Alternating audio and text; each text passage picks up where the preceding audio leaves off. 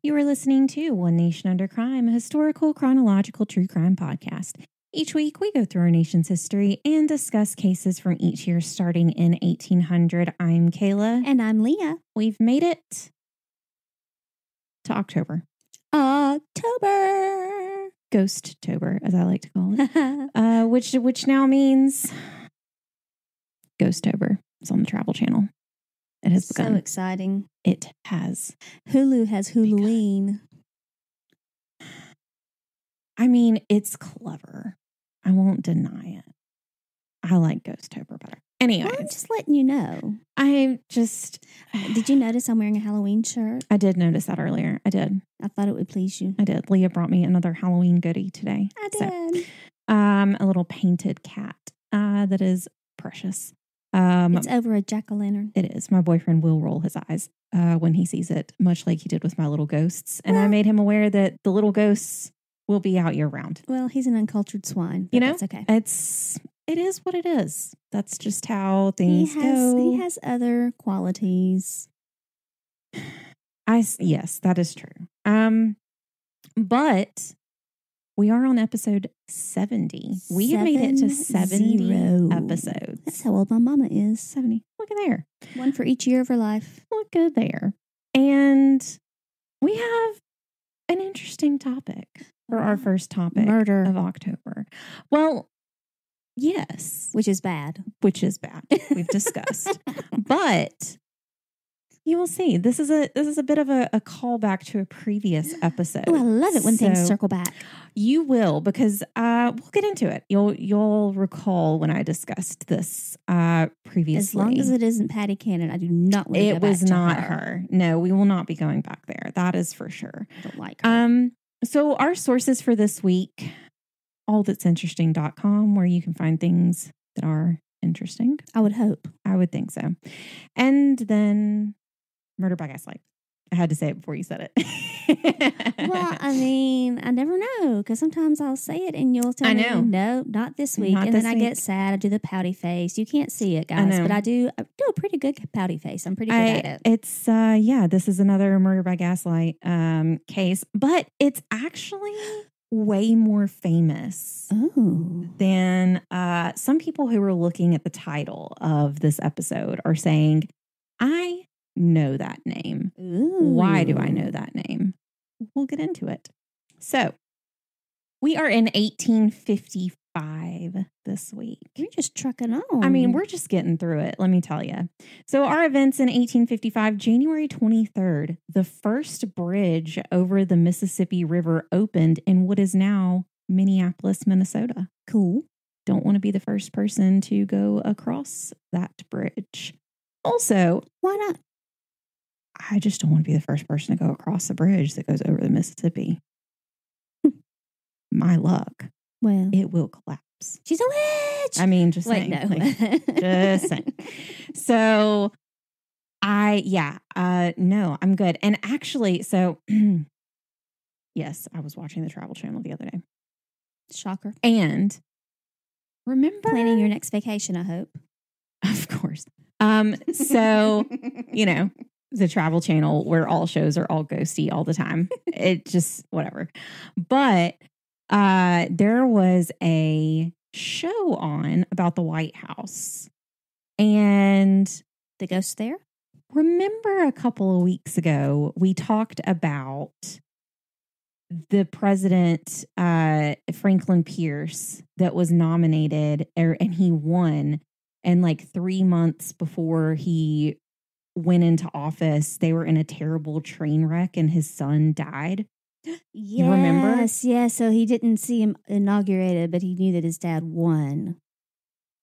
All I will say, oh no, is that played a part in the show that I was watching. And let me just say that we might have a special ghosty episode and history and murder and crime coming up this month. Oh, because there's a lot of things that occur. As I was watching it, I was like, oh my gosh, this is so scandalous. Like, there were so many things that happened, and like murder and crime. And so just a little bit of a teaser for coming up. Y'all will have a special little episode before Halloween to get you right in the mood of all of the goings on that have occurred. So presidential spookiness? Is that what I'm hearing? Yes. Some pretty heavy presidential spookiness. And what better time of the year than now? Than Halloween. And it actually does tie to the year of that week that we will be discussing it in. So there's actually something that does occur in that year. So, leave it to me to tie something back. But it should be pretty cool. There's a lot of different interesting things that have kind of happened, and we'll I don't know if we've talked about it on the podcast before. I know you and I have talked about stone tape theory, where people say that like buildings that they can hold because of like courts and buildings. So that stone tape theory is also involved in the White House because it's all made of stone and the type of stone that it's made of. So interesting, which was very intriguing to me, and a lot of different things that occurred. So we'll get to talk about some people who frauded presidents, who might have said that they were psychics and ended up not being. We'll discuss a lot of interesting things. Any people who sang happy birthday to presidents? Possibly. Mr. President. I mean, possibly. Thank you very much. I will say that specific murder, there's a theory. There's always theories between him and Abraham Lincoln. Interesting. So, anyways. Oh yeah, I know. Yeah, there's a big theory. So we'll discuss a lot of different kind of things like that are going to go on, and it'll be an interesting episode for sure. So I'm really, really excited to dig into that. Just because anyways, I like knowing different things about places like that, especially like creepy history. And there's this whole theory that we've talked about how places like Native Americans once owned that land. And so now like the land that things are built on are supposed like it's bad luck. And that also has a lot to do with that, as well as we've discussed the Hope Diamond and how the Hope Diamond lives in DC now. And the Hope Diamond is supposedly cursed and all the different things that come along with that. So there's a lot that surrounds the White House that not everything is as it seems. We'll find out that Miss Lincoln was quite bougie. So we'll get there. But I just remembering the bridge, that reminded me of it. So, and then also on January 28th, the first locomotive ran from the Atlantic Ocean to the specific Pacific Ocean. Specifically. Yeah. Specifically to the Pacific. I had put my toes in. It's very cold, guys. And it was on the Panama Railway. February 3rd, the Wisconsin Supreme Court declared the U.S. fugitive slave law unconstitutional. Woo-hoo! Which, if we remember what the fugitive slave law was, that was if you were to, capture someone who was a fugitive slave, you were then, or to meet them or to pass them or anything, you were then required by law to, quote, take them back where they belong. That was kind of like the implication, which is garbage. I think the verbiage was return them to their owner. Yeah, like a dog. Which is anyways. So then February 10th, the U.S. citizenship laws were amended, and all children of U.S. parents born abroad were granted U.S. citizenship. February 12th, Michigan State University was established. February 22nd, Pennsylvania State University was founded as the Farmers High School of Pennsylvania. Very University was a high school? Yes, it was quite intriguing. So March 3rd, possibly my favorite event to have occurred in quite a while. Okay. I'm ready. You're not ready, I promise. March 3rd, the U.S. Congress appropriated $20,000 to create the U.S. Camel Corps. Oh. This was an experiment by the U.S. Army to use camels as pack animals in the southwestern United States. Cool. The camels proved to be hardy and well suited to travel through the region, but the Army declined to adopt them for military use. The Civil War interfered with the experiment and the animals were sold at auction. And I put, which begs the question, how much cooler would the Civil War have been with camels? You're welcome. You're welcome. It would have been a slow war. Would have been a slow one. Oh my goodness.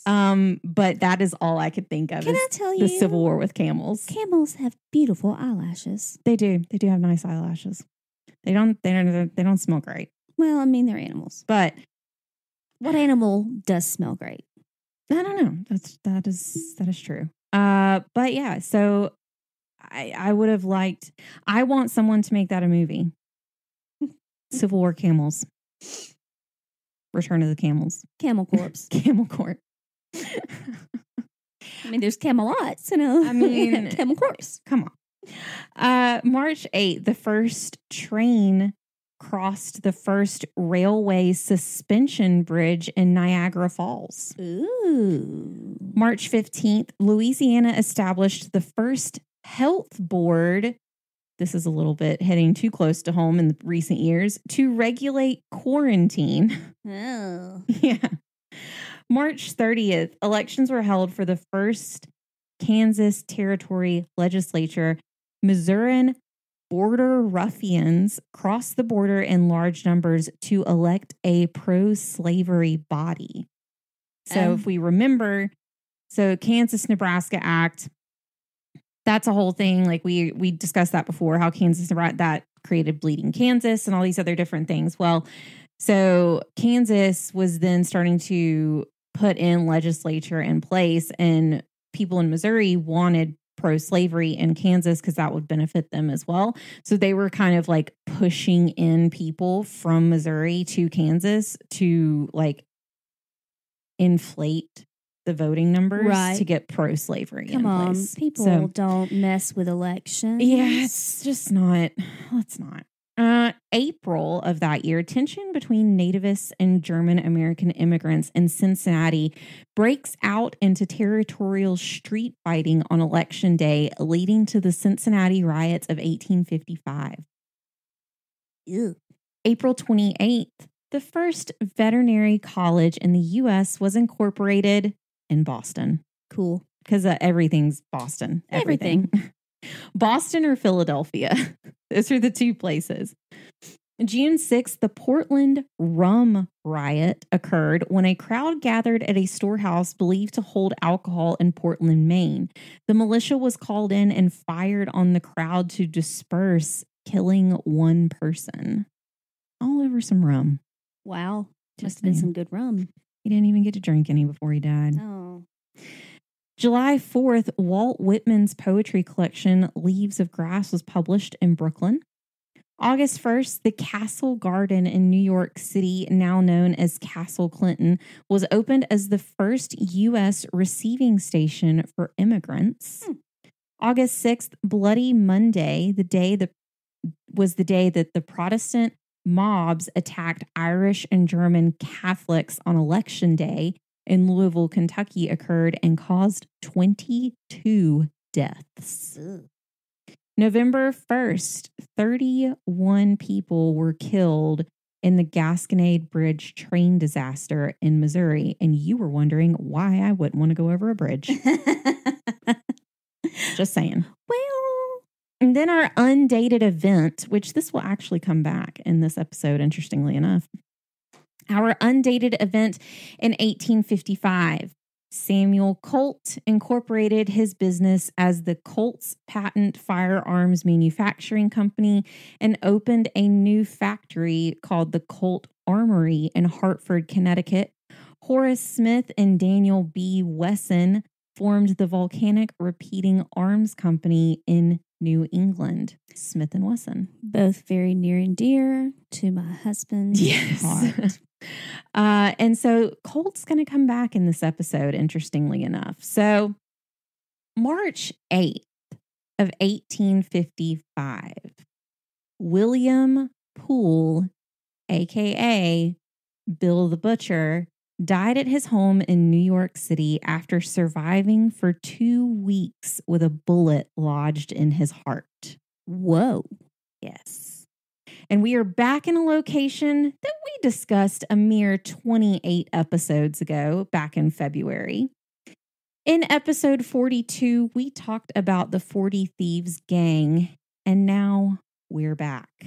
And unless you were binge listening to our episodes, you might have forgotten a little bit about the specific area we are going to cover this week. And I know, I told y'all back then, I said, I named this specific person we're talking about this week, and I said, this person is coming back. And we will discuss this person at length. Now we are here. 28 episodes later is all it took. Today's the day. We are in 5 points. So I'm going to review 5 points kind of just briefly again, because it is pretty essential to our story this week. If you remember at all, and I'm sure you may not, which is okay, but it was a neighborhood located in Lower Manhattan. And for anyone who knows anything about Manhattan, it's like the northeastern and eastern point, which is kind of Chinatown and the Civic Center area, is where it is today. The area was extremely populated to dangerous levels. It was described as disease-ridden, crime-infested, and it was noted as a slum. And it was called that for 70 years in New York City. The middle and upper class abandoned the area by the early 1820s, and poor immigrants started to flood into the area. The numbers soared in the 1840s when many Irish Catholics fled during the famine, which is where a lot of our case is going to come in today. At the height of its occupation, we discussed this previously too, only certain areas of London's East End vied with this. And if anybody knows anything about London's East End, if you're thinking Jack the Ripper, that is what we're talking about, kind of like the really bad areas of town where there's a lot of disease, there's a lot of death, unemployment, sex work, crime. A lot of those things are going on here at this time.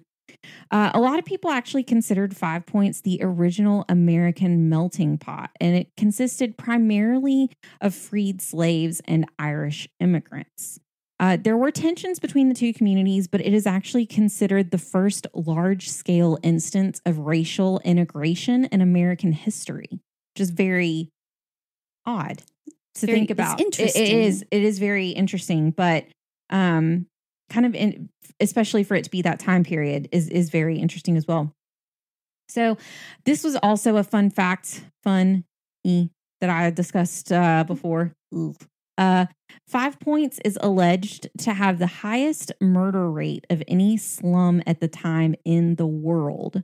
According to an old New York urban legend, the old brewery, which was formed from the Collards Brewery from the 1790s. It was an overcrowded tenement housing that housed around 1,000 people. So I'm sure those people, that's for sure over capacity. It is said to have had a murder a night for 15 years until its demolition in 1852. So that was just 3 years before this case today. So all of the things that are occurring around this time in 5 Points, all of these things are kind of, ramping up everything that we're going to discuss today. Could you imagine that being your life? I mean, that's terrifying. It is. It's really scary. And to think you were not that far from the really nice areas of New York City at the time. And just it is true where, kind of a lot of the thing about London and London's East End is that you could literally just take a turn down the wrong street and be in a completely different area. And that's a lot of what this kind of was then as well. So this area that we discussed before, I told you that it was home to some infamous mobsters. Al Capone being one of them, but two of them that I mentioned in our episode that we discussed this are at the center of our case today. One of them, William Poole, a.k.a. Bill the Butcher, the leader of the Bowery Boys, and John Morrissey, leader of the Dead Rabbits gang. Dead Rabbits. Yes. I mean, wow. And we will find out that John Morrissey's gang was created solely because of the Bowery Boys. So we're going to talk about William Poole the most. And we're going to call him Bill just because everything kind of just calls him Bill. A lot of sources don't even use his name, William. They'll just call him Bill Poole. But his name is William Poole. He was born in Sussex County in New Jersey on July 24th of 1821, making him a Leo. There isn't much that we can gather from his early life, but in 1832, when Bill was just 11, his family moved to New York City and opened a butcher shop in the Washington Market, which is like where Tribeca is today. Bill worked by his father's side in the butcher shop and eventually took over the family shop from his father. Seems pretty fitting that later he would be known as Bill the Butcher, and this is partially the reason why he's called Bill the Butcher. But not solely the reason he's called Bill the Butcher. Skills in other ways, I'm assuming. Not in the way that you would think. Like, that's what I kind of thought too when I got into it, but not in that way. Oh, okay. I'm pleasantly surprised. You know, recently Dahmer just came out on Netflix, so I'm sure a lot of people were thinking that's probably the direction this is going. It has not.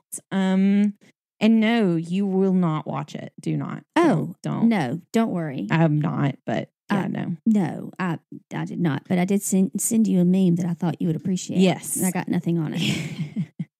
Probably because I'm traumatized by that show at this moment. Like, trauma. You? Yes. Whoa. Trauma.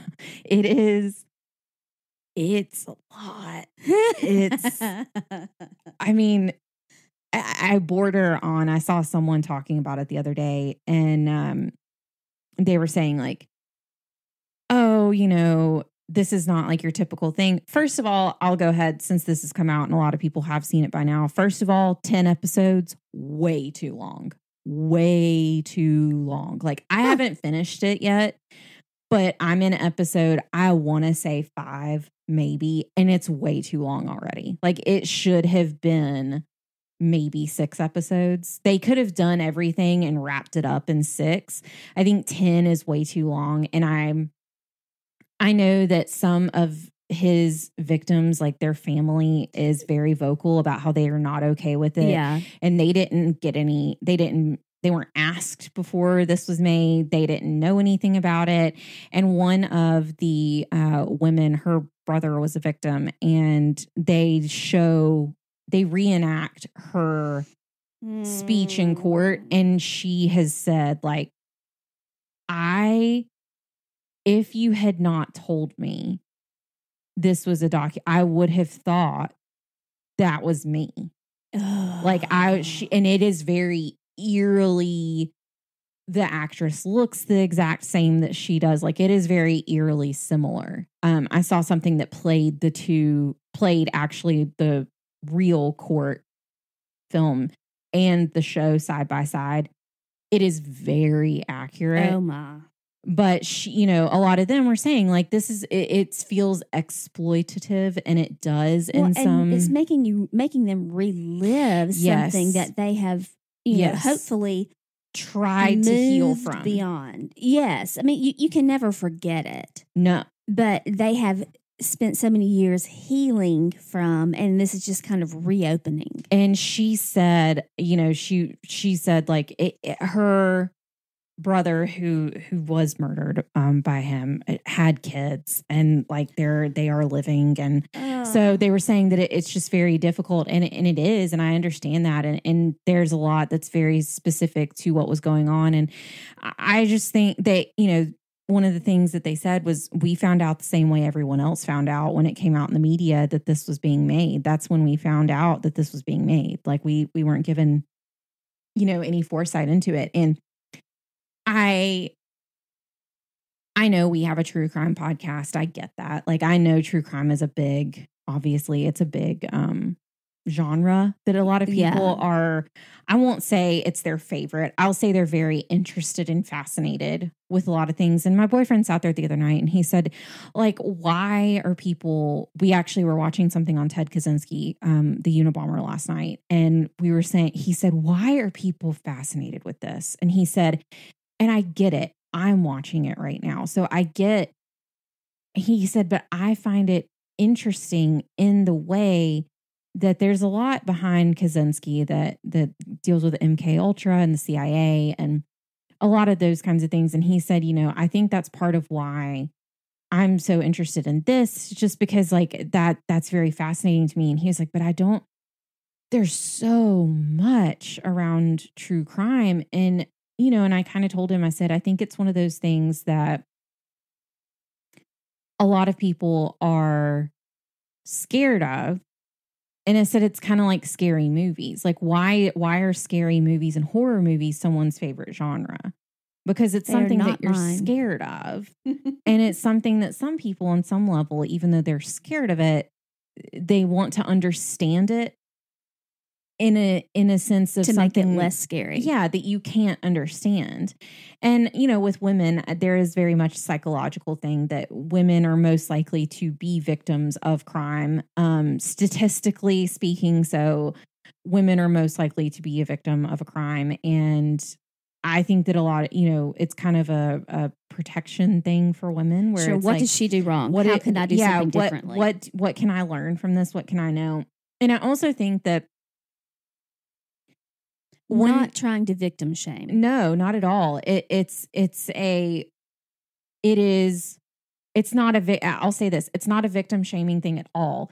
It is, how was this person so manipulative or so good in a sense of what they did that they were able to trick this very intelligent person? What can I learn? Yes. To trick this person into thinking it was okay. Like Dirty John.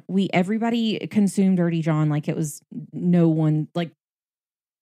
everyone was fascinated by how this man could, this woman was, very, very, very successful in her job. And like, how did this man worm his way into her life to, try and destroy it? And she was a very intelligent woman and she met him on a dating site. And it's like how, as we know, a lot of people know how that story ended up, where her daughter actually ended up killing John because he attacked her outside of her apartment. And the daughter, not even the woman. And there were all these terrible things. And I think that a lot of times we do have a fascination with things that we don't understand in a way that we want to understand it more. But I think some things, I will say, I think some things like this, like Dahmer, the show, there is a line that you shouldn't really cross. And I don't know where that line is. I am not I'm not a family member that specific event occurred to. I don't have that life experience. But I can see, I can see how that is very triggering, very traumatizing. And not knowing about it until, hey, it's about to come out. Yeah. And the actor who is in it, Evan Peters, holds a very dear place in my heart because he is. Did you ever watch Phil of the Future? Nope. Okay. If anybody out there knows Phil of the Future, yes, he was like the crazy, goofy friend in Phil of the Future. And he was also in but he's also been in American Horror Story, and he's been in all of these he's a great actor, and he truly does kind of become the character that you can almost take away the fact that he's Evan Peters. Because he does have a very distinct face and just very, who he is. And if you know him. And so I know that he very much was not wanting to be disrespectful of anything. And he has come out and said, he really didn't want that to be kind of he didn't want it to be glorifying in that sense, but he does play Dahmer. Like he plays this person so well. It's chilling to watch. Like it truly is one of those. It is a Heath Ledger as the Joker. It is like so crazy good, like that it's scary. And we were talking about this just the other day, which we haven't talked about on the podcast yet. And like, I know this is going like way off on a tangent, but this is something that's like, that is very important. I sent you everything the other day about Adnan Syed and how, he's just been let out, and that's so amazing. And I truly do believe, I can't say which, this is I know a political way to say this. I cannot say he's innocent. I can say the state definitely did not have enough evidence to even take him to court. And I don't believe personally that he had anything to do with it. I think after learning the things that we've learned, especially even now, there were other people that they rolled out that they shouldn't have. There's a lot, but even in the sense of that, like people are very happy for him that he's now home and he's not in jail anymore. And that is very great for him. But I put it on our Instagram. I did a post on our Instagram about it. And I put on there, for Hay, the victim, for Heyman Lee, like her family has spent all of these years trying to heal from this. And it's just like the whole Dahmer situation where they've spent years trying to heal from this, thinking that this was over. And now it's starting back all over open again. Yeah. And in one area, this is very different from Dahmer, is that like, I don't believe Adnan should have been in jail. I don't believe he should have been convicted. There was no evidence. There was no nothing. It was all hearsay. It put him in court today with the same evidence, and I don't believe he would have been convicted of anything. But still, on the same hand, at least even as a family, you don't think that the ruling was right, even as the family of the victim. It's a ruling. And you can solidify that in yourself of saying, I didn't make the decision that he was guilty. A jury made the decision that he was guilty. Right. So there's some sort of closure. Yeah. And now it's back open again. And I mean, Dahmer's dead. He was murdered in prison. Like he's gone. Yeah. But now these people are reliving this, and it's just it's a lot. And I can see how the family members would be upset. And I think it was way too long. And I think there were a lot of things. And some people were like, oh, I couldn't even make it past the first 5 minutes. And I was like, okay, one, you can make it past the first 5 minutes. Like, you don't watch true crime, first of all. Two, people were like, oh, like it was so, fascinating or this or that. And I'm like, it was actually really slow. Like really slow. Like, that's why I said it could have been cut down. Whatever. I'm not Ryan Murphy, but who's created this, but or one of the creators. But anyway, so all that to say, back to Bill the Butcher. Not associated at all with Dahmer. But by the 1840s, Bill was actually a volunteer firefighter with the Howd Volunteer Fire Engine Company number 34, which was located on Hudson and Christopher Streets. This is where he started the Washington Street Gang that would eventually evolve into the Bowery Boys. During this period in New York, fires were a huge problem for the city. Volunteer fire groups, such as the one that Bill was in, were important to keeping the fires under control, right? Like volunteer firemen, fires, this is what we're here for. Not so simple. Because these firefighting groups were closely tied with street gangs, and they were seen as a public service provided by those groups. There were rivalries between the fire companies to put fires down in the neighborhood. One of the strategies that the Bowery Boys used to ensure that other fire engine companies could not put out the fires. Oh, so it's not about putting out fires. It's about who's the best at putting out fires. Who did it? It's who put out the fire is their whole thing. So once hearing the alarm, a Bowery boy would find the nearest fire hydrant to the fire and flip over an empty barrel over the fire hydrant and sit on the barrel so it could not be seen or used. The Bowery boy would sit on the barrel until his own fire engine arrived. However, fights over the fire hydrant would break out, and sometimes the Bowery boys had no time to actually extinguish the fire. Oh, my. So, at the cost of lives. Possibly, yes. Uh-huh. Mm-hmm. And the buildings, all for pride. Mm-hmm. Oh, okay. Because if you were the one who put it out, you were seen as like the better, the hero, the better of the groups. Oh. So each fire company was tied to a street gang. Boys are stupid. So murder is bad. Boys are stupid. I'll get you another sweatshirt. So yes, Bill himself as a person was described as quite a large presence of a man for this time.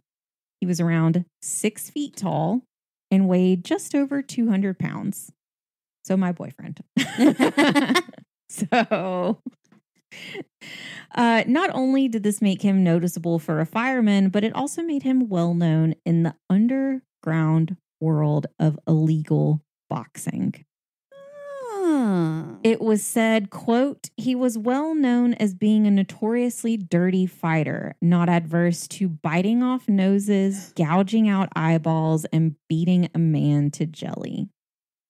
While boxing itself wasn't illegal at this time, Bill was a bare-knuckle boxer, which was illegal due to how brutal it was, which today we would just call like MMA fighting, but which I don't understand. No. His background as a butcher also made him a skilled knife fighter. When Bill wasn't inside the ring, he was on the outside, gambling and heavily drinking. In the 1850s, Bill was married and later had a son named Charles. But in the 1850s, Bill also closed the family butcher shop and opened a drinking saloon and called it the Bank Exchange, which, all right, I have to give credit where credit is due. I love the name of a bar, or mainly a bar, that is clever. So there was a bar in, I want to say New York, maybe Boston, that was called the Library. So you could say, I'm going to the library. And it was. So he called his bar the Bank Exchange, which I just think is going to the bank. Very funny. Remember that I said before that Bill formed the Washington Street Gang and they morphed into the Bowery Boys. Well, it wasn't uncommon at the time for gangs to change names because members were known to move from one gang to another, and then smaller gangs would kind of join other groups and become a much larger presence in the area. Kind of think of like Transformers. How they like join together and create robots something much larger. Disguise. Yeah, I mean, kind of like that. As for the Bowery Boys, they were an amalgamation of the Washington Street Gang, the American Guards, the Atlantic Guards, the True Blue Americans, and the Order of the Star-Spangled Guard. Well, now, all of these groups shared a common thread. They were nativist, white Anglo-Saxon Protestants who were very opposed to the growing number of Irish Catholic refugees coming to America as a result of the famine. The Bowery Boys specifically were, quote, bound by ethnic ties or nativist beliefs. The members tend to be deeply patriotic, and a common thread was the belief that the country was pretty well full so that newcomers were not welcomed. These tensions were palpable and did not help that the Bowery Boys were right on the border of the 5 Points neighborhood, which, as we know, was the melting pot of all those who the Bowery Boys despised, we'll say. Here there were freed slaves, Irish Catholics, Irish Americans, and German Americans. The Irish were the main focus of the Bowery Boys' torment. And as a result of this, the Irish created their own gang called the Dead Rabbits. Dead Rabbits. Yep. Quote, for years, the Bowery Boys and the Dead Rabbits waged a bitter feud, and a week seldom passed in which they did not come to blows, either along the Bowery or in the 5 Points section. These street fights made Bill a well-known fighter outside of the ring just as much as he was in it. And it didn't take long for Bill to find other street gangs who were in agreement with his beliefs, and alliances were formed. Another topic that we briefly discussed previously in that episode was Tammany Hall. And I mentioned that it was a bit confusing because Tammany Hall sounds like it should be a building, but yes. Tammany Hall is actually a political organization. So it is a bit confusing. Bill was completely opposed to Tammany Hall, but the main reason is 1,000% racist. Tammany Hall was accepted and included immigrants as members. And then they also had gangs who protected Irish Catholics from the Bowery Boys, just like the Dead Rabbits. Bill was also a member of the Know Nothings Party, which was referred to as the Native American Party or the American Party. Members were required to say, I know nothing, when anyone asked about specifics of the group's activities, which is where the Know Nothing Party came from. Nice. The group was anti-Catholic and they were nativists, which nativists essentially means they didn't want immigrants coming into the U.S. and they only wanted people who were born in the U.S. But it's the 1850s and okay. Most of you are immigrants or your most of you are first generation. Yeah, most of you. Okay. All right. Whatever. I was just like, oh, interesting. The goal is to organize native-born white Anglo-Saxon Protestants to defend and preserve their religion and control of American politics from enfranchised Catholics, Jews, immigrants, and their descendants. Bill was actually nominated by the Whig Party in April of 1848 as a member of the municipal court. He tied for last place. But in February of 1853, he was appointed to represent the 6th Ward on the New York City Board of Education. It was a culmination of all of the things that made up Bill that led to the events which occurred at the Florence's Hotel. The New York Daily Times reported the following on October 23rd of 1851. And this is an article from New York Times, which we know New York Daily Times, they're very polarizing in their things. So, quote, a brutal outrage in Broadway. It's the title, if you can see, splashed across the front page. Yes. We learned that at an early hour yesterday morning, 2 noted pugilists, which pugilists were boxers, entered Florence's Hotel, corner of Broadway and Howard Street, and without any provocation seized the barkeeper and beat his face to a jelly.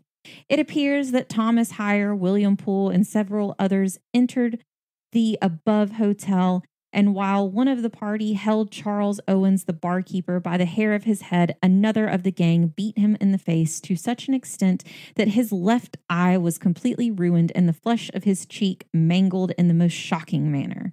After thus accomplishing the heartless act, all of them made an effort to find Mr. John Florence, the proprietor of the hotel, with a view of serving him in the same manner, but not succeeding in their latter design, they found the hat of Mr. Florence and wantonly cut it into strips and trampled it under their feet.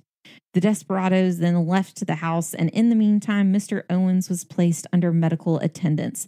And in the course of a short time, he proceeded to the Jefferson Market Police in company with Mr. Florence, where they made their affidavits respecting the inhuman outrage upon which Justice Blakely issued his warrants for hire, Poole, and such of the others who were concerned in the affair.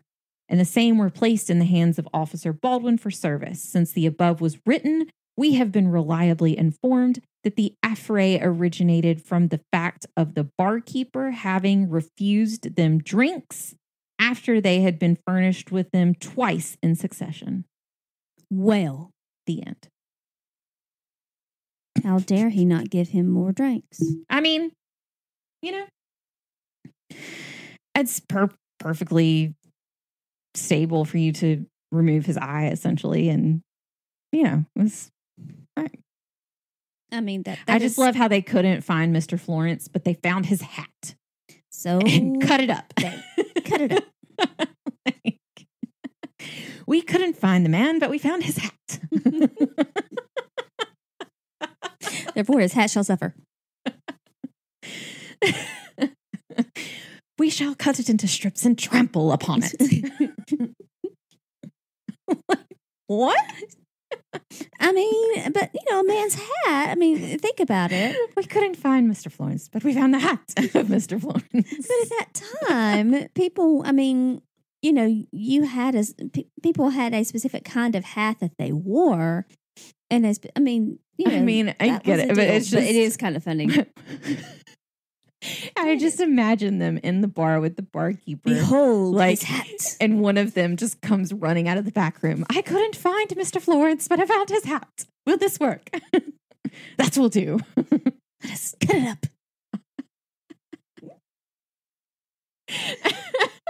Nice. Oh, gosh. So, Bill had made a reputation for himself, making him infamous in town, much to the chagrin. Love that word. You know that I put it in anywhere that I can. Much to the chagrin of his public enemy, John Old Smoke Morrissey. Old Smoke. Well, there you go. Morrissey was the leader of the Dead Rabbits, which, if you remember, was created to protect the Irish Catholics from Bill and the Bowery Boys. The Dead Rabbits. I still don't understand.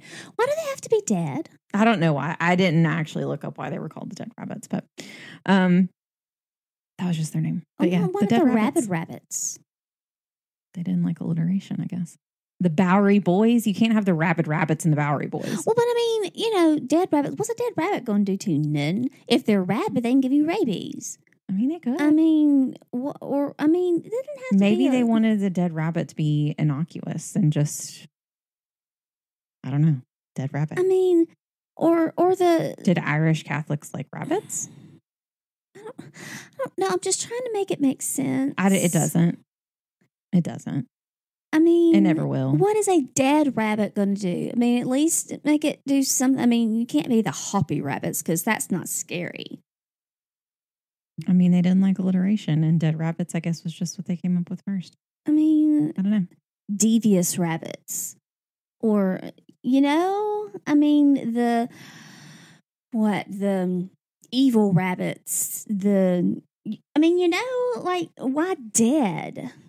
The Dead Rabbits were so named after a dead rabbit was thrown into the center of the room during a gang meeting, prompting some members to treat this as an omen, withdraw, and form an independent gang. Their battle symbol was a dead rabbit on a pike. Well, that's just stupid. Well, you asked. I did. There's your answer. So there you go. Morrissey was also a member of Tammany Hall and a pretty popular boxer as well. And even though the men fell on opposite sides of everything, that wasn't what made them enemies, surprisingly. It's alleged that the tension between the men began in 1853. No. Or even more trivial than that. When Bill bet on a boxing match, and Bill had placed his bet for Yankee Sullivan, who was fighting against Morrissey. The results of the match were disputed heavily. Yankee Sullivan beat Morrissey, but then Sullivan was distracted into leaving the ring by Morrissey's friends, and the referee announced Morrissey the winner for still being in the ring. And Bill was strongly against Morrissey being paid for a win in a match that he didn't win. Well, Bill did get his revenge for this in July of 1854. Morrissey and Bill crossed paths with one another at the City Hotel. Morrissey shouted at Bill, quote, "You dare not fight me for $100. Name your place and time." Bill set a very much Hamilton Burr setup. I was going to say, It's kind of like a duel. Oh, just wait. And told Morrissey they were to fight the following morning at the Amos Street docks. Was that in New Jersey? No. Because everything is legal in New Jersey. At dawn, Bill arrived in his rowboat, just like Hamilton and Burr. I would like to imagine that Bill, like, that was what he was trying to embody. He knew. He arrived in his rowboat where there were hundreds of people waiting to see the fight. Just as people believed that Morrissey wasn't going to show, he arrived at around 6:30 a.m. I mean, he said 7. Why would you think he wasn't going to arrive if it wasn't 7 yet? Morrissey sized up Bill, and the two circled one another for a few seconds before Morrissey threw a punch with his left fist. But Bill ducked, missing the blow. Bill grabbed Morrissey by the waist and threw him on the ground.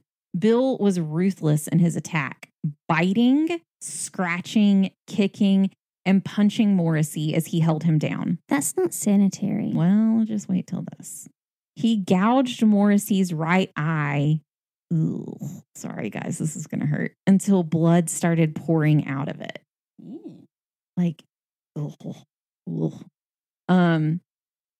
I heard it described perfectly the other day on the Morbid podcast where they were talking about something, and Elena goes, "My whole body just went whoom," and I was like, "Oh, that's the perfect explanation." It just went whoom. Yeah. Gouging someone's eye out until it bleeds. Whoom. Like, so gross. One article noted that Morrissey had been beaten so terribly that he couldn't even be recognized by his friends. Morrissey could be heard crying out, "Enough!" as he crawled away from the fight. Satisfied with his victory, Bill went back to his rowboat and enjoyed a toast with his men. Much like everything we see, there are 2 stories, and one of those is that Bill's men actually attacked Morrissey, but that can't be proven either. Morrissey went to a hotel on Leonard Street. I like that name. To try and bandage his wounds, while Bill went to Coney Island to celebrate. I mean, he won the match. Literally did the World Series. I'm going to Disney World. Like, literally going to Disney World. I mean, we're in World Series season. Just letting you know, things have intensified at my house. The Braves are doing well at the moment, and I have now reached the point of my relationship each year where things get intense during baseball season. You have to plan accordingly. Yeah. So for 6 months after this, John Morrissey plotted his revenge. And on the night of February 24th, 1855, Morrissey got his chance. Morrissey was in the back room of Stanwix Hall. This is actually a place, not a political party. Playing cards with Mark McGuire, who was king of the Newsboys at the time. He was not a baseball player. No, he was not. Okay. Nor was he an actor that played Spider-Man. Tobey Maguire. Anyways, Morrissey heard Bill's voice and quickly ran up to Bill and began swearing at him. Not kind. Morrissey pulled a pistol and fired 3 times at Bill's head, but the gun misfired each time. Oh, that is bad. Mm-hmm. Bill drew his own revolver, but McGuire intervened, saying to Bill, quote, "You wouldn't kill a helpless man in cold blood, would you?" Bill threw his pistol to the floor and grabbed 2 knives from the lunch counter. Bill threw them towards McGuire and Morrissey, challenging one of them to a knife fight, but both men did not want a knife fight, knowing Bill was too good with knives. I mean, they had seen a display. Yeah. Bill and Morrissey were arrested but released later that night. Bill returned to Stanwix Hall, allegedly, to apologize to the bartender for the trouble. Just after midnight, a group of Tammany Hall men that included Lou Baker, Jim Turner, and Patrick Paudine McLaughlin entered the bar. Bill turned to the men and McLaughlin locked the door. I do have to say a word here, just prefacing that, because we typically don't say these types of words. It was a slur. It's a word. Oh. So if you don't want to hear it, just skip forward like 2, 3, 5 seconds. I don't care. So McLaughlin locked the door, saying, quote, "What are you looking at, you bastard?" McLaughlin grabbed Bill by the shirt, spit in his face, and dared Bill to fight him. Spit in his face. Spit in his face. I mean, you call him that, grab him by his shirt, and spit in his face. Had he had a hat, he would have cut it up and stepped on it. He had the audacity in one pocket and the gall in the other. And a hat to go with it all. Anyway, Bill took out 5 Golden Eagle coins and offered to wager $500 that he could beat any of them in a fight. Jim Turner pulled out a Colt revolver. Told you it would come back. That he was not looking for a fist fight. No. And he began shooting. Jim Turner shot himself first in the arm. Well, that was not smart. Before shooting Bill in the leg. Bill fell on top of Lou Baker after being shot. There was a scuffle, and Baker took out his own revolver and shot Bill directly in the chest, putting a bullet in his heart, saying, quote, "I guess I will take you anyhow." Baker fired again at Bill and then escaped from the saloon. Bill got back on his feet, grabbed a knife, and began chasing Baker. With a gunshot in his chest. But before he could reach the door, he fell into the arms of his friend, Charlie Shea. He was taken to his home and, to the amazement of his doctors, managed to live for 2 weeks with a bullet in his heart. It was noted that the bullet was not directly, it wasn't in and through his heart. It was, there you have the 4 chambers, peritoneum sac that surrounds your heart. It had pierced through the sac and was lodged directly near, it was causing damage. Right. But it wasn't in one of the chambers or arteries. It didn't hit that, but it was lodged in his heart. So, yikes. On March 8th of 1855, William Poole, a.k.a. Bill the Butcher, died at the age of 33. Wow. 33. Before he died, he said he had not fired a shot that night and that he believed that Morrissey was the cause of the fight altogether. His last words were to the Bowery boys surrounding him, saying, quote, "Goodbye, boys. I die a true American." Everyone implicated in the murder gave themselves up or were arrested the night that Bill died, except for Lou Baker. Baker fled to Jersey City, where he took passage on the brig called the Isabella Jewett, bound for the Canary Islands. When his destination was learned, a financier in the town named George Law, who might have been friends with the Bowery boys of some kind, there might have been some kind of backdoor in cahoots going on there. He placed his clipper yacht at the disposal of the authorities, and Baker was arrested in the port of Tenerife and taken back to New York.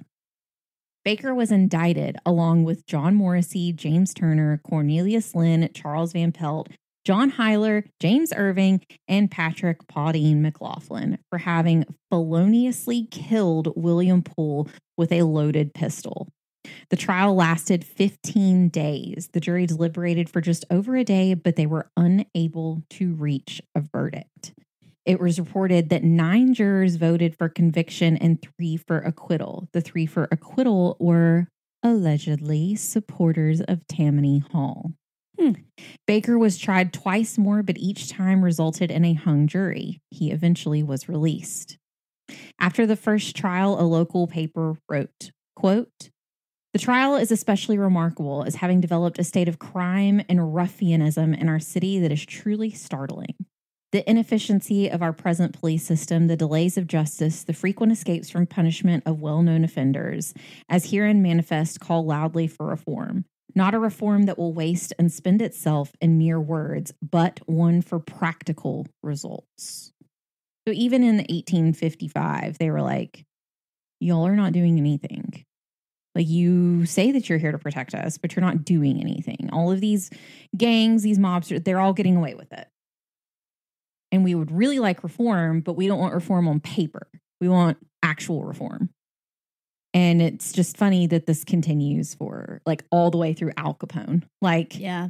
And we haven't even gotten to Al Capone yet. Well, but it's all tied up. It's politically together. Yeah. It's all tied up. Everybody's got their hand in somebody else's pocket.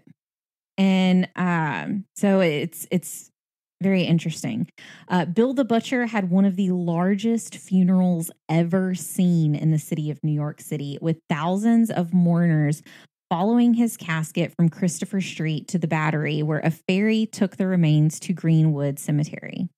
It was reported that so many people stood on the roofs of buildings to watch the procession that one house collapsed under the weight of the people, killing 4 of them. Oh, no. John Morrissey organized groups of men to throw rocks and bricks at the mourners. That's not okay. Yeah.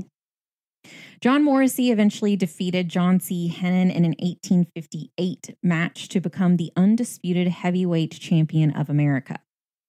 He retired from boxing 6 months later. Morrissey went on to open up several Irish pubs and accumulated a fortune of $1.5 million.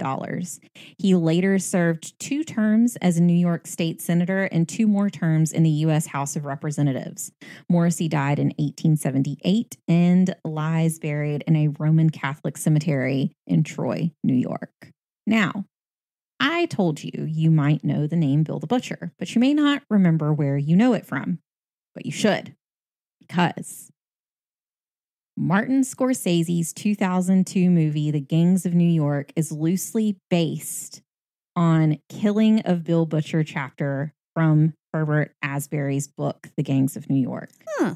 Bill the Butcher is most remembered today thanks to Scorsese's film as well as the performance of Daniel Day-Lewis.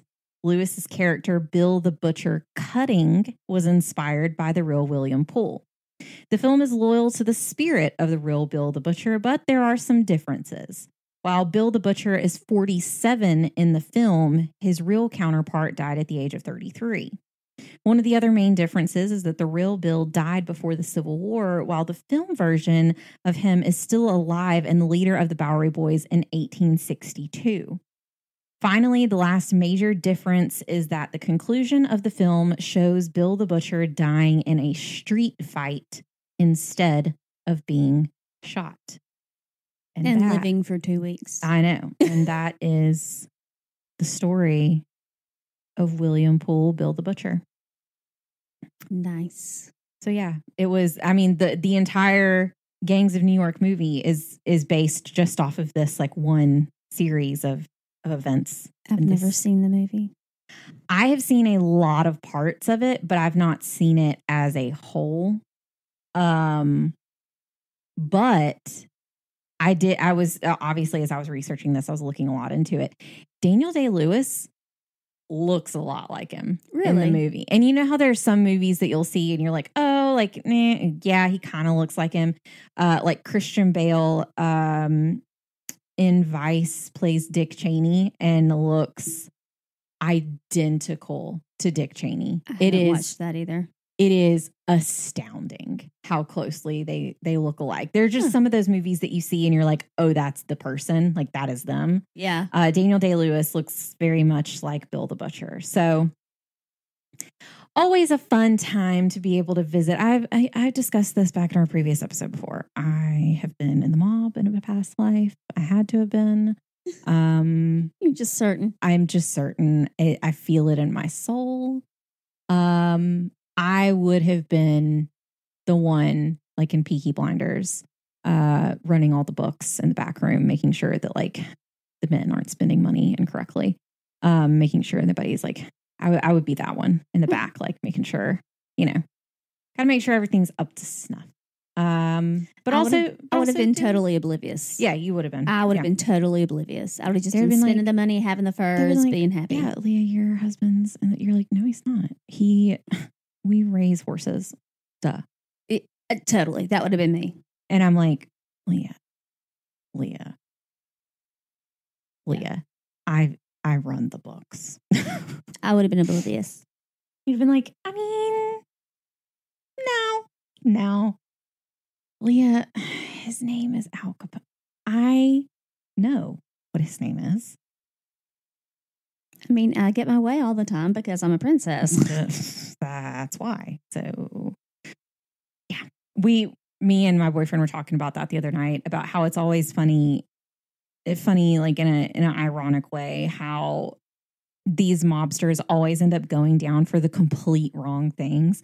Like Al Capone, it was tax evasion. It had nothing to do with all the other stuff that he did. Like they got him on tax evasion. And so it's always very interesting to see how they do that. So just living back in the world of New York mobsters again. If anybody is listening and has not watched the Netflix special, not Dahmer, Fear City. Not Dahmer. Fear City. Fear City is about them taking down the 5 families. Like the cops talked about that. So good. And one part of it, they're going to this restaurant and they have to bug the restaurant, but they're going at night. Well, the restaurant is guarded by a dog. And she's not messing around. And they brought somebody from the CIA, and she's like an older dog, but she's a big dog. They brought someone from the CIA that's like he was going to tranquilize her so that they could do everything.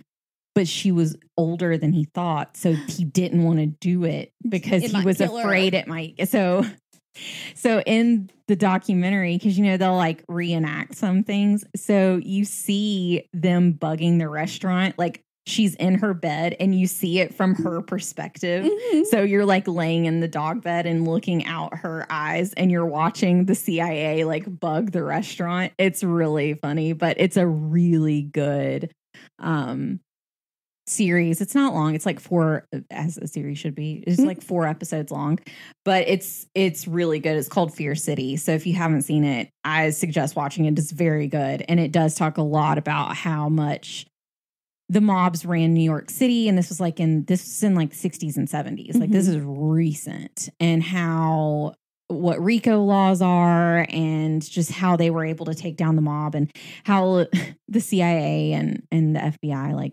didn't know what RICO was, and the guy who quite literally invented the RICO law was like, y'all have a way to take them down. Let me introduce you to the law that I wrote that has been in, like, here's the exact way that you can take them down. I already wrote it for you, which basically is kind of like the RICO law is. So say, for instance, I ordered you to go put out a hit on someone. It used to be, just because I said something doesn't mean you had to do it. So you're the only one implicated. Right. But RICO is kind of like from the top down. So it goes all the way back up to the person who ordered whatever it is to be done. Gotcha. And then everybody all the way through the organization. So the guy was like, I literally wrote the law that y'all can take them down. Why have you not used it? And they were like, oh, what's that law again? Hey, thanks, buddy. Yeah, so it's funny. Anyway, it's called Fear City. It's very, very good. I highly recommend it. And if you are a lover of the podcast True Crime Obsessed like I am, I have a crush on Jillian Pensavalle. It will forever be. She's the one that runs the Hamilcast. She's gorgeous. She has purple hair. Like, in my heart of hearts. Did you say perfect or purple? Both. Okay. I'm glad that it came out both ways, but it was only one word. So, and her, oh gosh, like her hair is everything I want it to be. Like it's perfect. But they covered Fear City, and she is from like Queens, and they always joke with her like that she's a mob princess, and she's like, my family's not in the mob. I'm not saying that I don't know people who could be. And I don't have friends. But she has that Queens, like she can bring out her Queens, and it's so good. And yes, she's the one that runs the Hamilcast. She has a special place in my heart. I love her. She's friends with Lin-Manuel Miranda. Jillian. It's just me and you talking, Jillian. Leave Mike. I'll move to New York. It's fine. I love Jillian. She is amazing and gorgeous, but I love their podcast, and they cover Fear City. And so I don't know if it's on their Patreon, because I am a Patreon subscriber, because why not? But they actually have one of the highest grossing Patreons, period. Really? Like, yeah.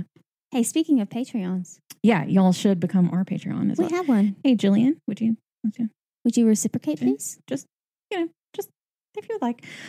So yeah, but we have a website, and you can find our Patreon there. It's onenationundercrime.com. You can literally find anything that you need to get in touch with us, to get a hold of us, to say hello, to do anything that your heart may desire. You can join our Patreon. You can just go and like give a one-time donation. Like we have PayPal set up. We have all these different things. So just, you are more than welcome to. And go leave us a 5-star review on Apple Podcasts. It is spooky season. And as I like to say, spread the love during the holiday season. And my holiday season is Halloween. So I'm sorry. Spread the holiday cheer, and it's Halloween, so be kind. I have a joke for you. Oh gosh, what? Did you know that ghosts don't have butts? They have booties. Jeez. I don't remember. My daughter came and she told me a joke the other day. I think they do them like over the intercom at school some mornings, and she came and she had a joke for me, and I don't remember what it was, but it was a Leah joke. My guess was better than what the answer was, and I was real disappointed in her school. I was real disappointed, and she just looked at me like, well, no, but that's better. Good. Okay. She was still happy. I mean, is what it is. So you can do all those things for us. Go leave us a 5-star review, 5 stars only. It is the reason for the season. It is. And if you want, you can request more jokes, and I will be happy to oblige. You can find Leah on social media and send those requests directly to her. We appreciate you guys for listening to this week's episode of One Nation Under Crime. We will see you here, same time. Different crime. Next week. And remember, there isn't always liberty and justice for all, especially if you run the mob or are in a gang in New York City. Correct. Goodbye. Bye.